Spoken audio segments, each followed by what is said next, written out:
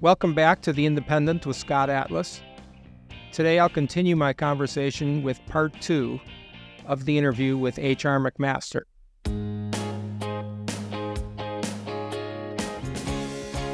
I think another example I'll move on to is North Korea, because if I'm reading correctly, at the beginning of the Trump administration, there were several tests done by North Korea, and it's this rogue regime, clearly supported 90% plus by China. So it's a complicated country and a complicated adversary, really. And I think a lot of the media was distorting or ridiculing or somehow minimizing the accomplishment of President Trump in the North Korea and therefore North Korea-China relationship, as you relate it in the book. And I think I'd like to hear your thoughts on it, but I want to make this point so I don't forget, and that is that the willingness of President Trump to use force was shown when he bombed the Syrian airfields. And this is relevant to the discussions about North Korea and China and everything else. And you relate the story of when that actual bombing actually occurred. But go ahead. Yeah, I mean, I think this was an important element of the shift, and another big shift in foreign policy toward, away from strategic patience under the Obama administration with North Korea toward maximum pressure. And I tell the story. The title of the chapter is a well-oiled machine, really. Because remember, President Trump at one point in 2017, he said, "Our White House is like a well-oiled machine." Well, at times it really wasn't, or at least the oil was breaking down. Yeah. Although I'm not sure any White House is a well-oiled machine. No, I write about this in the book. Right. This was any of the issues that we encountered were not unprecedented. But the president's national security team really performed well for him, and he performed well in terms of making a tough decision in the midst of the preparations and the initial day of the Xi Jinping visit to Mar-a-Lago. And this is in April of 2017. Syria had conducted a heinous attack using some of the most horrible weapons on earth against civilians, killed hundreds of people, scores of children in Khan Sheikhoun, and then President Trump decided to conduct a strike against that air base, such that the use of chemical weapons wasn't normalized again after 100 years after they had been banned at the end of World War I, and also to restore deterrence against Assad generally in terms of that regime's effort to commit these kind of serial episodes of mass homicide. And this goes back, speaking of deterrence, if I may interrupt, to the Obama red line. That's right. That was crossed and nothing was done about it. That's right. President Obama said it would be a red line if Syria were to use chemical weapons against civilians and inflict mass casualties. They did that. Assad did that in 2014. There was no military response. And actually, even worse than that, the Obama administration invited the Russians into Syria to verify the dismantlement of Syria's chemical weapon stocks, which of course we know they never did because they kept using chemical weapons. But what that did is it got the Russians back into Syria at a time when the Assad regime was on the mat, and the Russians got them up off the mat so that they can continue to kill more Syrians and keep that civil war going. So, yeah, it was a disastrous policy. President Trump again reversed. This is an example of President Trump acting.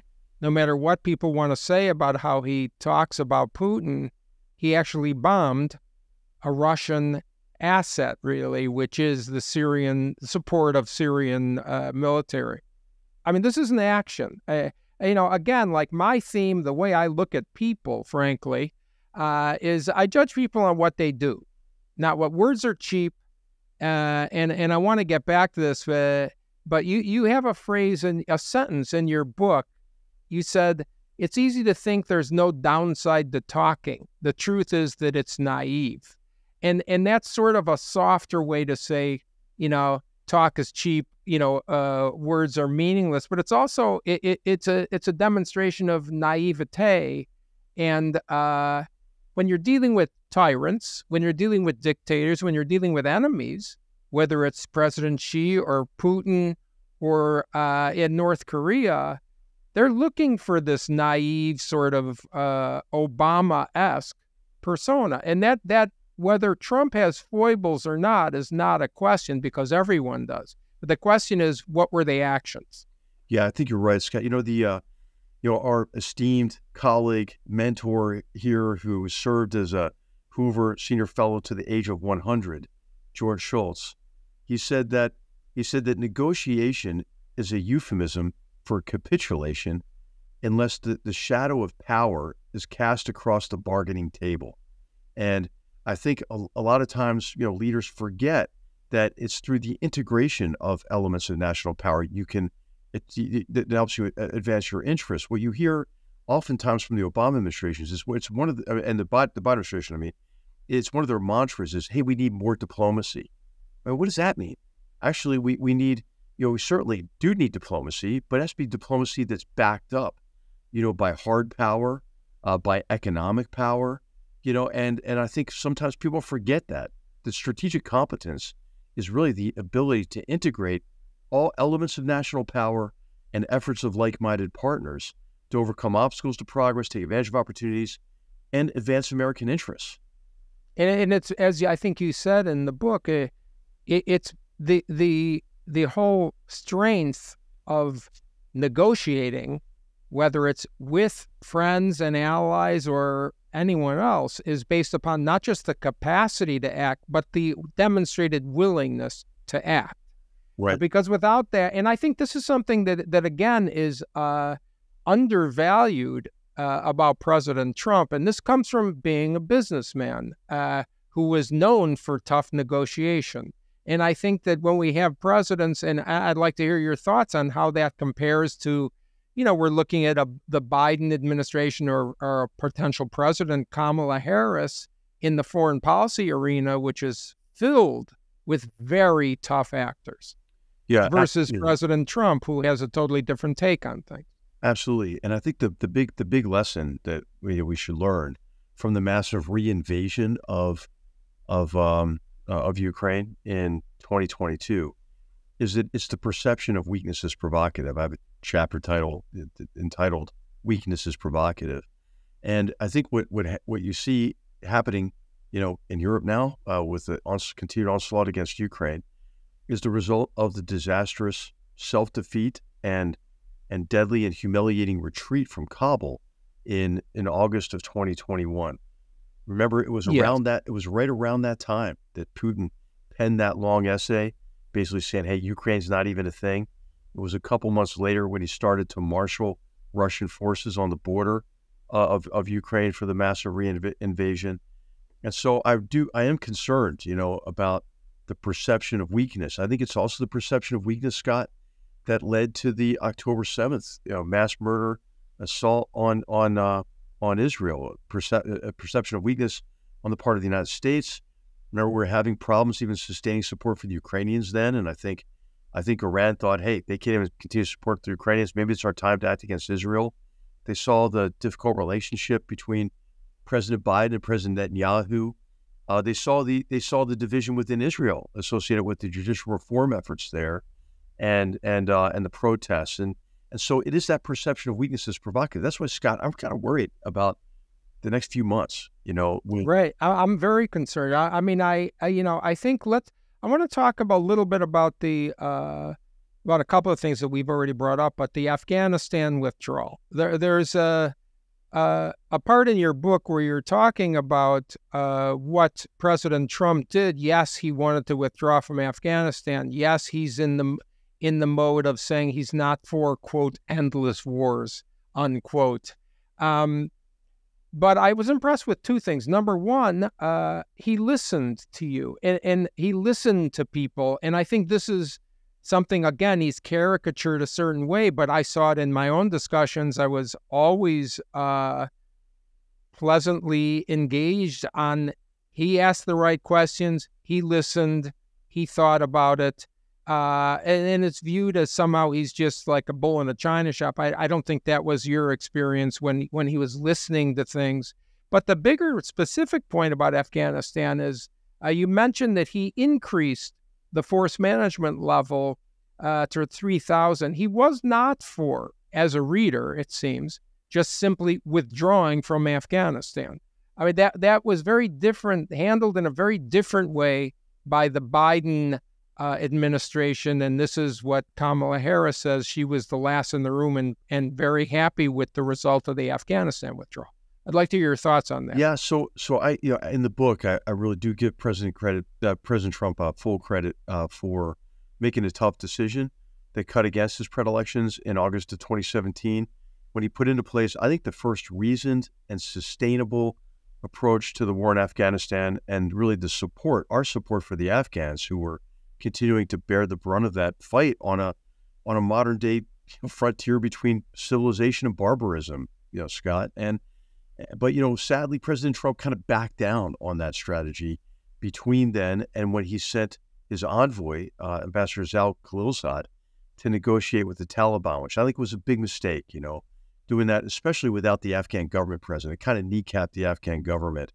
I mean, heck, Scott, even the Obama administration, when they were going to leave Iraq, they didn't negotiate with al-Qaeda in Iraq, So I think what happened is, he had a lot of people in his ear with the endless wars mantra, all those other kind of, formulations about Afghanistan, like graveyard of empires, or, there's no military solution. Well, hey, the Taliban came up with a military solution. So I think, right. But the execution of the withdrawal was under Joe Biden. Yeah, that's not a President Trump withdrawal. Am I correct? Yeah, that's right. So what I'm about to say is, like, the responsibility is shared across both administrations, but the disastrous way that the withdrawal was conducted. I mean, Scott, in what world does it make sense to evacuate the military before civilians? I mean, how could that make sense? And then to give up, Bagram Air Base, which was a secure place, you could have had a secure corridor, for refugees and or actually those who had helped us, as well as civilians from not only the United States but all of our allied countries. And then it was the way that it was conducted, the way the Biden administration justified it. They said, well, we had no choice because of President Trump's policies. Well, they reversed every other Trump policy. They stopped securing the border. They canceled the Canadian pipeline and green-lighted Nord Stream 2. I mean, I could go on and on. With we talked about how they reversed his Iran strategy. So, hey, I just think responsibility shared, but obviously it was the humiliating nature of that withdrawal, the disaster, the deadly aspect of it, I think, that emboldened our adversaries. I'd like to talk a little bit now about Europe, NATO, the Russia-Ukraine conflict, and how this all ties in, and also the sort of general topic about alliances, etc. We hear a lot about, first of all, we recently heard President Biden brag about how most of the NATO members are paying their, quote, 2%, without sort of mentioning that that's clearly a direct result of President Trump, because in my view, President Trump views things as a negotiation, and things are said to gain the ultimate result, just like in any other negotiation. But it's a very complicated relationship. But one of the things that stands out in this context to me from your book was his discussion with Merkel, when he, as you said, presciently, quote unquote, said, there's a very big problem with Europe depending upon Russia for energy, for oil and gas. And that's not something that is positive toward Russia. The policy that President Trump was saying, which is you got to get out of depending upon Russia. Right. Tell me what your thoughts are on that. What he did, though, too, is he sanctioned the Nord Stream 2 pipeline. So the Nord Stream 2 pipeline wasn't going to get finished because, nobody was going to finish it and risk U.S. sanctions, right? Not do business with anybody, that uses the U.S. banking system and so forth. So what did the Biden administration do when they came in? They greenlighted Nord Stream 2 and lifted the sanctions, right? So he had this great conversation. This is one of many conversations I relate in the book that is a little bit humorous, too. I think President Trump and Chancellor Merkel, they kind of like chiding each other a little bit, And President Trump would say something like, "Hey, Angela, if you think NATO is so fantastic, why aren't you paying your dues?" Is what he would say. Instead of, why aren't you investing, what you pledged to invest, which is at least the equivalent of 2% of your GDP into defense. And then he also said, why are you buying Russian gas, and feeding, Putin's ATM? And then you're asking us to defend you. And then he turned to me. I tell a story in the book. He goes, General, how many soldiers do we have in Europe? And I said, well, 35,000, Mr. President, but plus additional troops that are rotating there as part of the European deterrence initiative. And they would look back at Chancellor Merkel and say, what? So, and he had a point, because at that point, of course, at that stage, our rotational troops to Europe were costing the U.S. taxpayer about the equivalent of 1/3 of Germany's defense budget, right? So now, if you look at what happened, well, after the reinvasion of Ukraine, Nord Stream 2 got canceled, and what happened is Germany, Olaf Scholz, the chancellor, declared a Zeitenwende, and a change in time, and is now investing more in defense. So right. He was right as about did that. As did many NATO allies. Yeah, that's right. I think it brings up two things. Again, like results matter, in my view, and the results were good. But I also think there's something else that you're alluding to, and I think you know it yourself, is that people talk a lot about President Trump's relationships with people being offensive or whatever they want to say in negative terms. But the reality is, one-on-one, he's a very engaging guy who has very good discussions with many, many world leaders, even those that badmouth him to their press. Yeah, no, he did. He did have, I think, productive relationships while I was there. There were some strained relationships we saw toward the end with Prime Minister May in the UK, and then Macron and so forth, but hey, I mean that happens. But I'll tell you, some of the relationships that were, I think, really quite close and had a really important impact. I put at the top of the list the relationship with Japan and Prime Minister Abe. I mean, they were really kind of kindred spirits a lot. They both golfed. President Abe, he knew what President Trump wanted. He wanted what President Trump would tell me. It's my favorite word. He would say reciprocity, reciprocal, my favorite word. And so he knew that we wanted Japan to shoulder more of the defense burden. Japan is doubling its defense budget right now. Right. And they worked out, the U.S.-Japan trade agreement. Ambassador Lighthizer, that guy's fantastic. I mean, he was U.S. trade representative. He's extraordinarily competent, really great. Another example, from your book, if I may, is Poland, and part of it was Poland was suffering from the lack of a relationship and support from President Obama. Where you mentioned in the book that Poland did not get the anti-ballistic or whatever missile defenses that they were requesting. This is a NATO question. Again, people have this mantra that somehow the President Trump is the one trying to destroy NATO, where actually the actions can be very different for allies. Yeah, exactly. And so actually what President Trump did, through this, cajoling countries to pay their dues, in his view, which is really investing in their own defense, so that we have a stronger mutual defense, actually did strengthen the alliance. Where I would advise President Trump, what I advise him not to do, is to make statements like, "Hey, if you don't pay your dues, we're not going to defend you," and he's gone back to doing that sort of thing, which of course, from his perspective, as you mentioned, Scott, it's like a negotiation, right? You say something like that right. to get people to do it. But the problem is it kind of weakens the alliance from a psychological perspective, and could embolden, an aggressive actor like Russia. So, I read in the book about how, hey, he's disruptive. I love that, because there was a lot that needs to be disrupted in Washington. But again, it's just one of these examples of sometimes he gets so disruptive, he disrupts his own agenda, because then the whole conversation, instead of being about, hey, these countries that are not fulfilling the Wales pledge, this is his pledge of at least 2% of the equivalent of GDP invested in defense. Now it all shifts to like Donald Trump and like his what he's saying and viewing it as like bombastic or Right. irresponsible. So, but hey, part of this is really, though,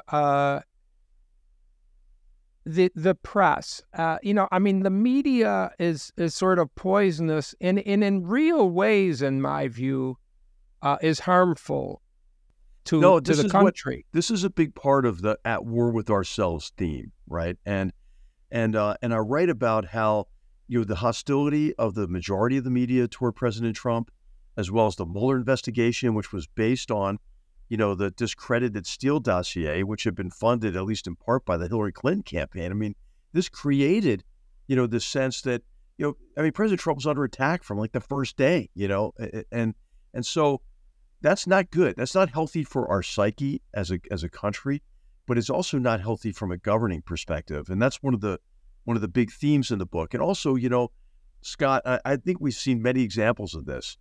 President Trump, he is prone to say some things that are offensive, counterproductive, irresponsible at times, right? But a lot of times, whatever he says, it elicits a response that's far worse than anything that he said, on the other end of the spectrum. So I just think, one of the themes in the book is, hey, let's get over it, man. Can't we just get over it? Talk about what you're suggesting. Let's talk about results. Let's talk about real policies. I mean, and one of the things that's another theme in your book that I at least need to mention, it's not just the media that was intent on undermining Trump and the Trump administration at the harm to the country. That didn't matter, in my view. This is my opinion. That was not the issue. The issue was just how to undermine and attack President Trump, no matter what the cost. But the separate part that I want to bring up is it was even inside his appointed team. And I think this is a big theme of where I said you were sort of naive like I was. I think you and I are similar in certain ways. And one of those ways is, we thought the job was, we're trying to help the country. We assumed that other people were. And that's just not necessarily true in the sense that we knew we were advisors, you and I, in different areas.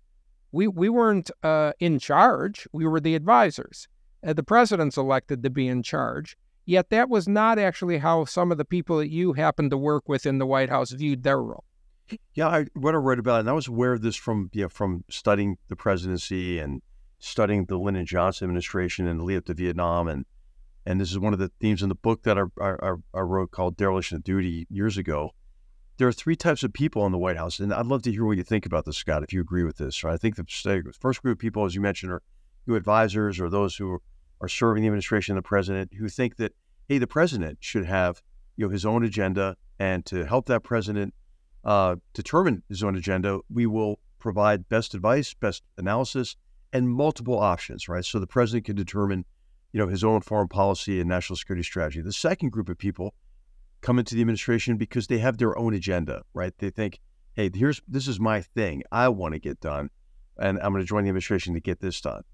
And then the third group of people are people who define their role as like saving the country or maybe the world from the president. And the problem with that second and third group is, as you alluded to already, hey, nobody elected them. And if sovereignty lies with the American people, and they elected the president, they're actually undermining the Constitution, you could say. So I think, this sometimes gets caught up in like a conspiratorial, kind of thing about deep state. But hey, actually, bureaucratic inertia exists, and those who in those other two categories can impede a president's policies. And I was trying my best to drive implementation, but met a lot of resistance in driving the implementation of the president's decisions. Of course, we're all hired or asked to help on the basis of expertise, so it's not like you're a blank slate. That isn't the point. But the reality, and I saw this in my area, but the reality is, you give your best advice, and if it's not taken, that it's not taken, and you can either do your best to give your advice, or you can quit, but you can't just do what you're told not to do if you have the authority to do something. I personally had no authority whatsoever. You guys in national security actually had some direct authority. No, I really didn't. It was funny. The job as national security advisor, it's a odd job that way. I mean, but in terms of impacting policy, where you're talking on behalf of the president or the country to other people, and you relate a few of these examples where there were people in that world of national security, foreign policy, that just took it upon themselves to say what sort of, this is my impression, sort of what they wanted. No, absolutely. So, the president wanted, for example, contingency plans for things you can anticipate, right? And there were those who thought, well, if the president these contingencies, then maybe he'll use force capriciously or something, which was never my experience with President Trump. Or, even just some quite simple things, Scott, like, hey, stop giving the Pakistanis aid and military assistance because, they're providing assistance to our enemies, right? I mean, that makes total sense to me, but... Or the Qatari support of terrorism, where he turned to Secretary Tillerson and said, in a very abruptly, listen, just stop that. I think that was the conversation. Right. Because he sort of, I think the thing I can take from working with President Trump is, it's not just that he has common sense. He just actually cuts to the chase. He cuts to the quick of the issue and says it, what's obvious, right, and is determined to do that. Right. And sometimes, like, he'll say things that, that most people would consider like outlandish, right? But he's thinking out loud a lot of times, and a lot of times he's just challenging conventional wisdom, So in other memoirs, people have pointed out, the comment that he made several times to me, hey, why don't we just bomb the drug labs in Mexico? And so some people are like just appalled by that. It'd be acts of war. Does he have that? Does it really fit into his Article 2 authorities as president to be able to do that? And I would say, no, what he's saying is we need to challenge our assumptions. I mean, 60,000 Americans at that time every year were dying of fentanyl, right? And it's coming across the border from Mexico. So he's saying, hey, this is kind of a war. Like, we have people dying. And he wants to have the discussion. He wants to, like you say, challenge assumptions. Yeah. Because I think he's correct in his impatience and disdain for past failures. Yeah. Repeated failures of politicians who talk and don't act, or who talk a big game but carry a very weak stick. Yeah. Well, this is the like he would just a lot of times, as go off on the stupid people, that's what we call them, and start. Which I happen to think he's right about. And start ready about it. Yeah, I know. Yep.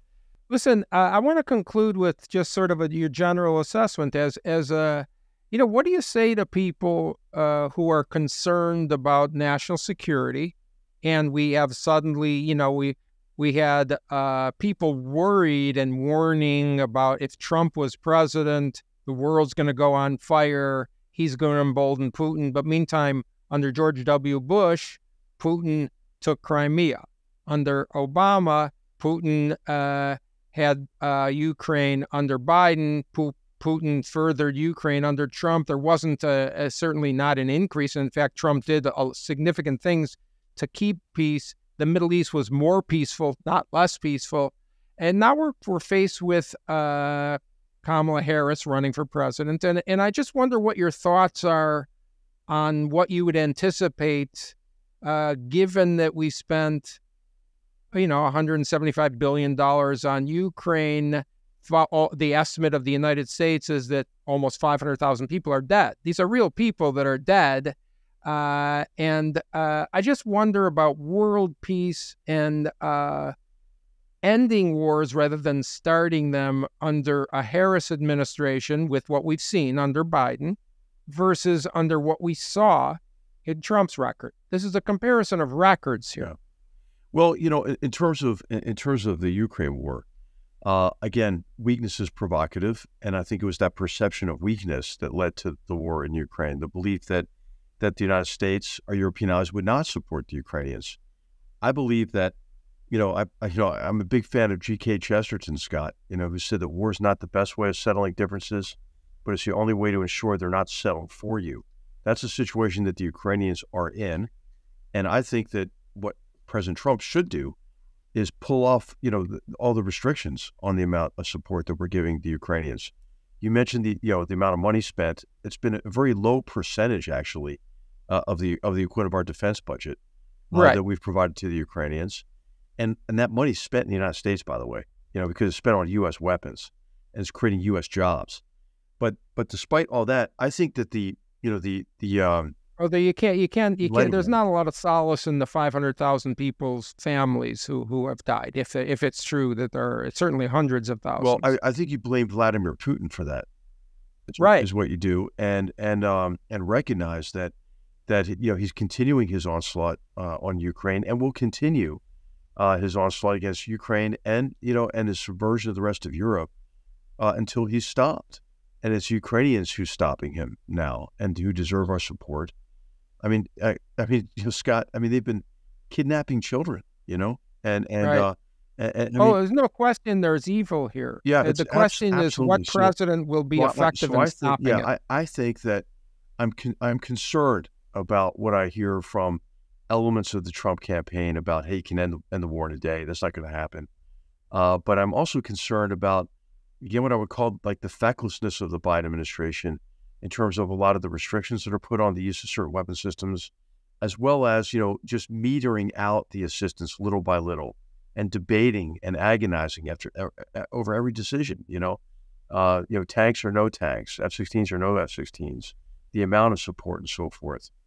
Right. And what we're seeing, though, Scott, and what I hope that the Trump campaign recognizes is that the fight in Ukraine is connected inexorably to the fight against Iran in the Middle East and the potential crisis in the Indo-Pacific region.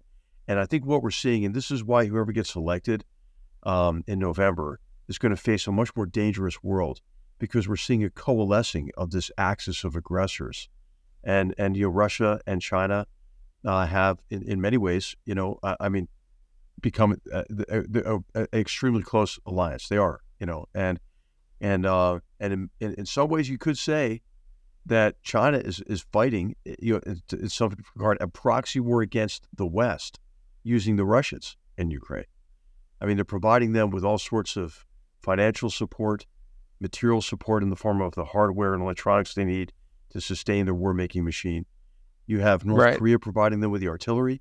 You have Iran providing them with the drones and missile capabilities. What's Russia giving them? Russia's giving them technical expertise for their missile, and I think probably their nuclear programs as well. So, what we're seeing is this coalescing of an axis of aggressors who are acting in concert with one another and taking advantage of our preoccupation in one area to accelerate the achievement of their aims in another.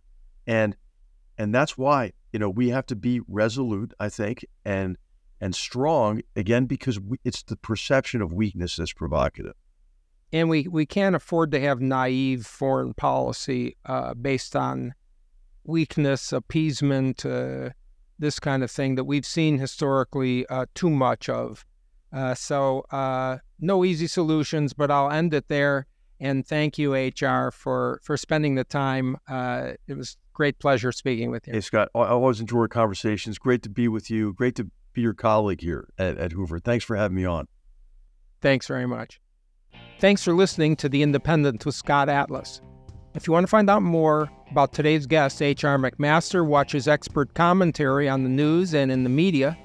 Follow his work at Hoover Institution, and don't forget to subscribe to this show on YouTube, as well as Spotify, Apple, Google, or anywhere else you're listening to your podcast right now, and I'll see you next time.